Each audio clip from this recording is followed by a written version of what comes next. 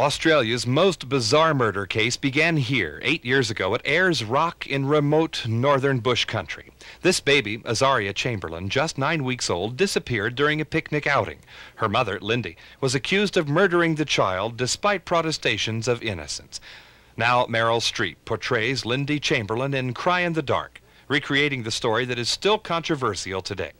The movie was shot in Australia on the actual locations, so Miss Streep was able to confront the living model of her role, and never has she faced such a unique challenge. I had a sort of a special task with this one because I was portraying someone whose life was still in litigation, so I had to be real accurate. With the other real people I've played, I've had a little more leeway.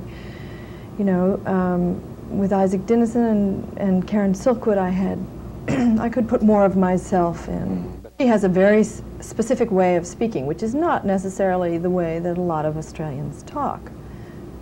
It's very, very nasal, and it's up in her nose, and she goes down all the time to make a point, like that, you know, and it was really exact, so I had to get it right. I mean, I really sweat bullets trying to achieve it.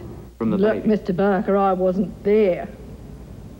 I can only go on the evidence of my own eyes. We're talking about my baby daughter, not some object. You still take a secret delight in jumping out of the shrubbery with a new face on. No? Yeah, I do.